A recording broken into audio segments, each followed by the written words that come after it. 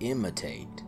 In 3 John 11, we read, "Beloved, do not imitate what is evil, but what is good.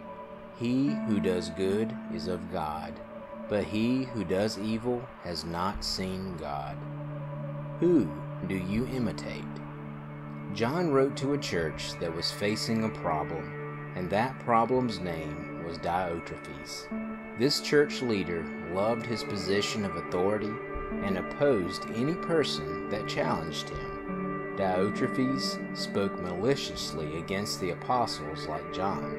He was opposed to the true gospel and would not allow faithful teachers to come into his community.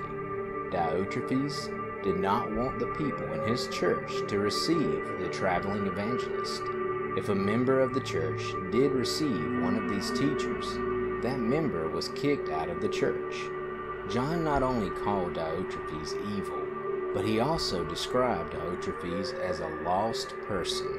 Diotrephes' opposition to the truth and the evil life he lived revealed that he did not really know God. John warned the church not to imitate Diotrephes. They needed to do what was good. Demetrius was another member of the church, but John stated that Demetrius had a good testimony. He lived a good life that honored Christ, and the church should have been imitating him. A life that honored Christ did good. A life that honored Christ was worthy of imitation. We will encounter many different types of people in church. Sadly, some of us will encounter ungodly leaders. It seems obvious that we should not imitate prideful, controlling people, but such people speak to the unredeemed part of our flesh. We like to be part of the crowd. Church division is caused by sinful attitudes. A split church may have sinful attitudes on both sides, or a split church may be due to good colliding with evil. There are people in church who profess to be Christians but have never accepted Christ as their Lord. Without God's word, we can be fooled by false teachers in the church. No matter how attractive or charismatic a leader might be, we should not imitate evil.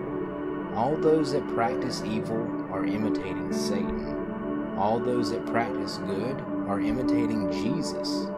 Godly examples in the church bring us great encouragement, and we should be that godly example for others. A life that honors Christ does good. A life that honors Christ is worthy of imitation. Are you seeking God's word for direction? The world has many guides that will lead you in the wrong direction. Who are you imitating in your church? Be careful not to automatically follow the biggest or most powerful voice, but follow those who follow Christ. Are you worth imitating? You either follow Christ or you do not. You either practice good or practice evil. Daily submit to the Spirit's leading and the Word's direction. No person is perfect, but the fallen Christian always gets back up. A life that honors Christ is worthy of imitation. God, thank you for the perfect example of obedience that is found in Christ alone. Thank you for the godly people that you have put in my life as an example. Help me to be discerning about who I imitate.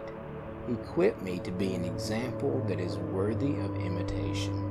Forgive me where I fail you and strengthen my walk daily. In Jesus' name I pray. Amen.